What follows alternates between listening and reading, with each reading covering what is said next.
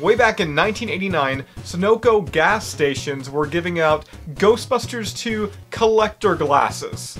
Hey everybody, Jason here of GhostbustersNews.com with another retro review for you today. And yes, we are taking a look at the entire line of Ghostbusters 2 collector glasses.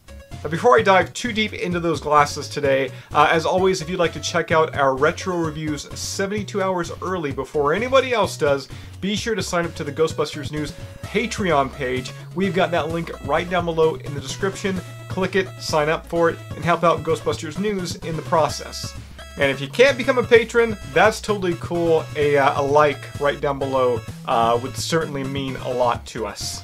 Okay, so back to the topic at hand. Back in 1989, Sunoco, I don't really know how you say it, they had a line of Ghostbusters 2 glasses. And as you can see from this old school advertisement right here, they look pretty cool. There were 6 in total you could collect, and the ad even urged you to collect all 6 before they disappear.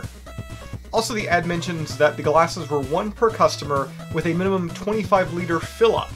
Now, I'm going to be real with you guys. In my collection, like around my house, I probably have like 50 of these glasses.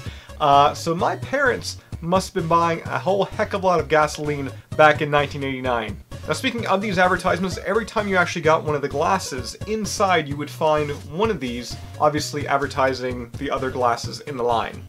Now, onto the glasses, each and every one included a No Ghost logo from Ghostbusters 2 on one side. We've got the iconic logo there, Ghostbusters 2 written below, with a copyright of 1989, once again, Columbia Pictures Industries.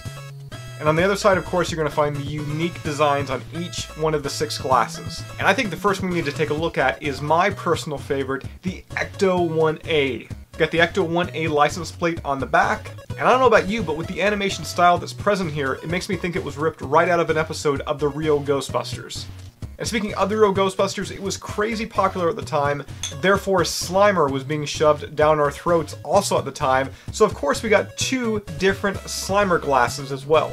The first one showcasing Slimer here, just smiling, having a good time, while the one on the right is of course that classic scene from Ghostbusters 2 where he's driving the bus and he picks up Louis Tully.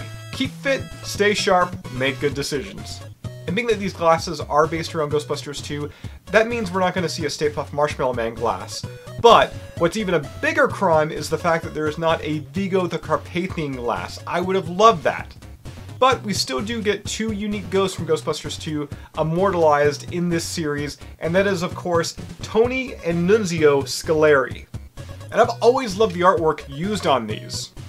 The same art was featured in the Ghostbusters 2 Topps trading cards. And I love the fact that Nunzio Scaleri is coming out of the Titanic. Yeah, it's not accurate to the character or the movie whatsoever, but who cares? And finally, you may be wondering, what about a Bill Murray or a Dan Aykroyd glass? Well, we do get a Ghostbuster glass, but we never really see the face. The Ghostbuster feature does resemble real Ghostbusters Peter Venkman, but in a red suit. And the name of the glass is 6 Eyes, and that is exactly the amount of eyes the ghost has that he's capturing. Which means he's capturing the theater ghost, as featured in the Flip City montage from Ghostbusters 2. So guys, hope you enjoyed this retro review as we took a look back at the gas station exclusive Ghostbusters 2 glasses all the way back from 1989. I thought maybe this week we'd mix up a bit, not really take a look at an action figure or anything like that.